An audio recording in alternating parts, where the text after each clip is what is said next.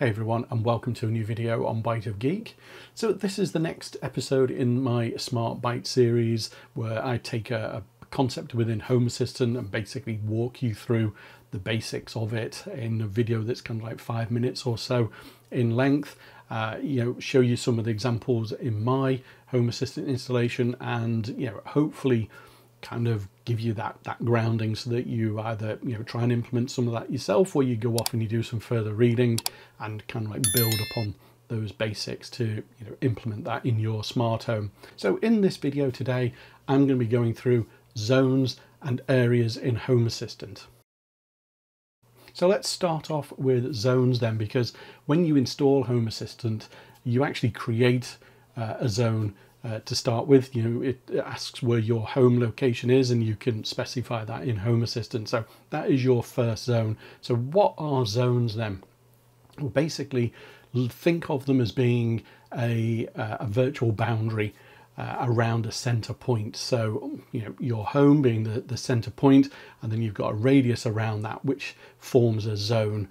And what you can do is anything that enters into that zone, whether it's somebody, a member of your family that's got Home Assistant on their mobile device, you can then trigger things entering that zone. So the way I use zones within Home Assistant, I've got a zone for work locations, and using the Waze integration I can determine the latest travel time for that day to travel from my home to my work location.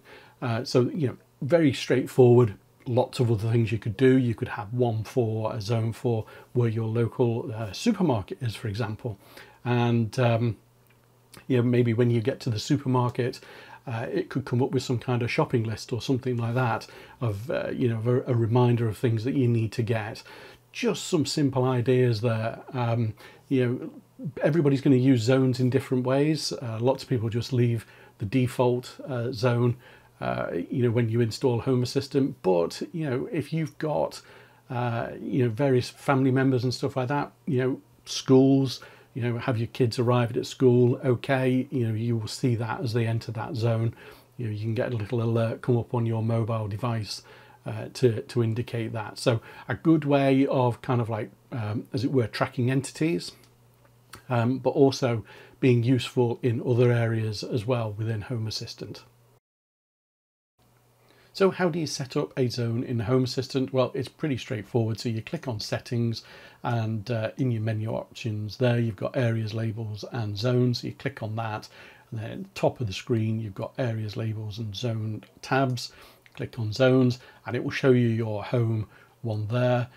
So you can just click on the create zone button in the bottom right hand corner, and then you can give it a name, test zone, and then a little bit like how you would use something like Google Maps. You can move the destination pointer around and place it wherever you need. You can then give it a radius. So if you really want to kind of like hone down the area, the zone itself, you can do that, and then you can mark it as whether it's a passive one so that you can use it within automations, and you just basically create that then. So that is then your test zone, and then you can use that elsewhere then within Home Assistant. So the other topic of this video is areas. Now this has had some updates from the Home Assistant team in recent times. Basically areas are kind of like areas of your house. You can have your kitchen, you can have your dining room, you can have your bedrooms, you can have your garden, things like that. If you've got multi-story property, then you can define floors and things like that. You can put all your devices into an area. You can create automations that basically will turn on everything in an area, or perform some kind of action on all those devices in that area. A lot of the functionality within Home Assistant you can filter on areas as well, so it makes it a little bit easier for managing a lot of the kind of like automations and devices. So definitely something that's worth setting up. It's not essential when you get going with Home Assistant, You know, I'm sure you may well have seen these kind of like 3D floor plans. You know, areas come into play when you're doing stuff like that, but as I say, it's not essential. So to create an area then, well, it's just a case of going into settings and then areas, labels and zones. And you see I've already got 3 areas already set up: a bedroom, kitchen and living room. In the bottom corner, I've got option to create floors, and I can also create an area as well. Now, I already have a floor set up, and it's probably, you know, if you've got multi-story property, it's probably best to go and set those up in advance. But I will, you know, put the bathroom in here, and we'll give it a bath icon, and then the floor. So I've got the upper floor. I wouldn't worry about labels at the moment. That's probably a topic for another video. Now, if you want to get really fancy with your areas, you can go around your house and take pictures, you know, of those particular areas, and you can upload those pictures into Home Assistant and use them here.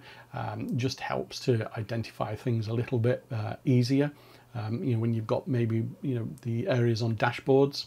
And then your final option is that you can kind of like have aliases for that area. So yeah, I'm not going to go through that in this video. This is just the basics of areas at this moment in time. So then we create the bathroom, and you know, I can click on that, and you can see, you know, there are no devices, there's no entities, there's no automations, scenes, scripts or anything like that.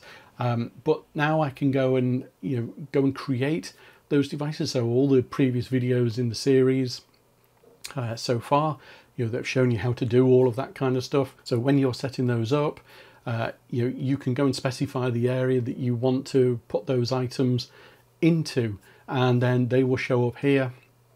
And, you know, it is just a little bit more easier to manage. Now, as I said earlier on in the video, you can then go and, you know, create your automations, which will allow you to control that that group of devices within that area.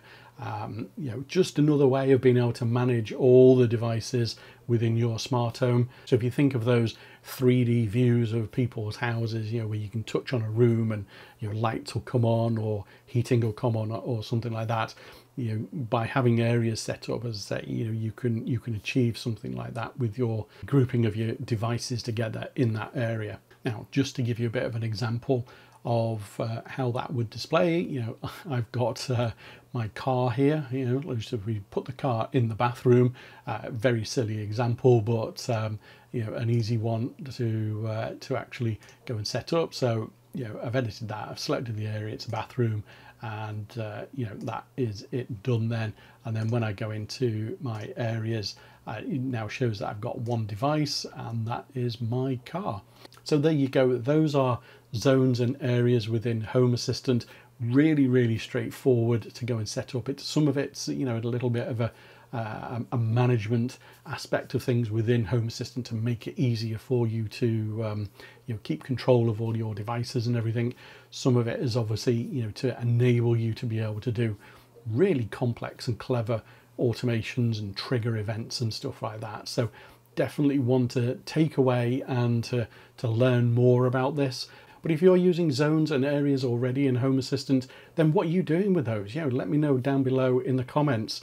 If you've enjoyed this video, then don't forget to hit the like button and subscribe to the channel. And if you're following along on this series, then don't forget to hit the notification bell so that you get informed when the next video comes out in the series. But as always, thanks for watching, and I will see you in the next video. Bye for now.